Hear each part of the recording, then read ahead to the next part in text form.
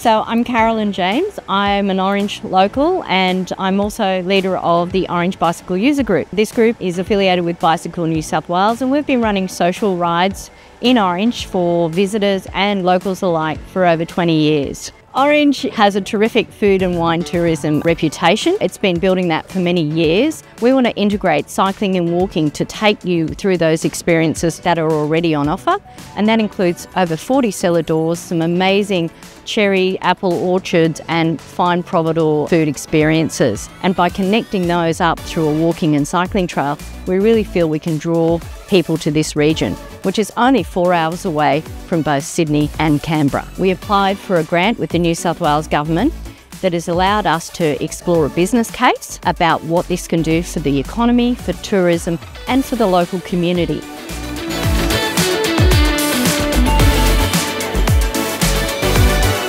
Hi, my name's Chris Rose. I'm a senior consultant with TRC Tourism. We're a global tourism destination planning firm that specialises, amongst other things, in creating outstanding experiences in unique destinations.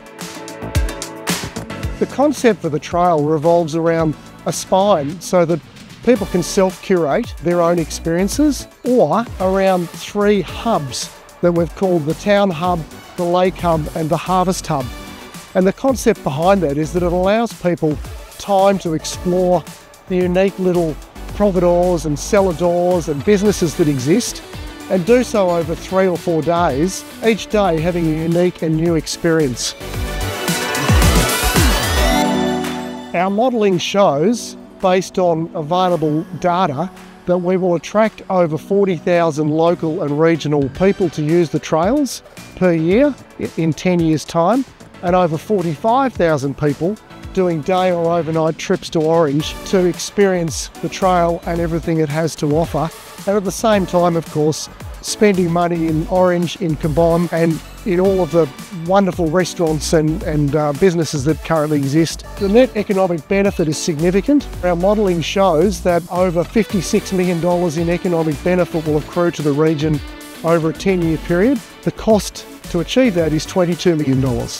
So there is a 1.8 times benefit for the cost to the region for the investment that it has to be made. We will generate over 55 ongoing jobs every year during the ongoing operations of the trail, and over 50 jobs during the construction phase.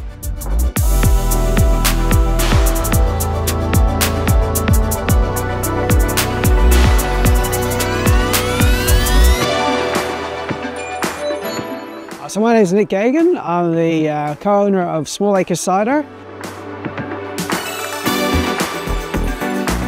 I think it'll be such an asset. I mean, I think just people riding from, cidery to winery to everything else in itself is going to be great. But then when you start to think about it as a sort of a platform for having events, we have the forage event, which is walking between places in a small area. This broadens that potential out. For us as a business, it means we're selling more. It means we've got more staff to service all those people, local communities, so we use local foods, we sell a lot of local produce, and so it's benefiting everybody else.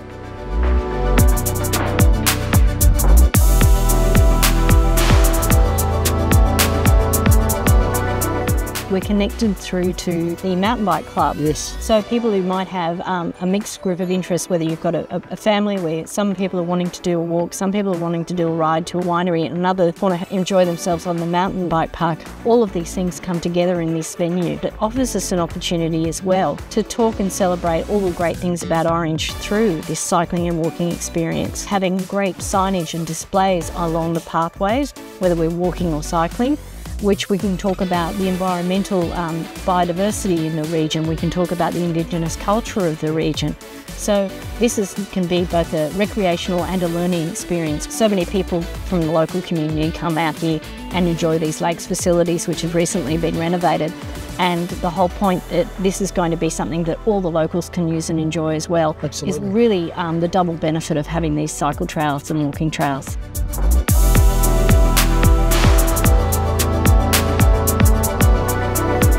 Yeah, well, I think it's an exciting proposition. It obviously creates a really unique experience for Orange within New South Wales.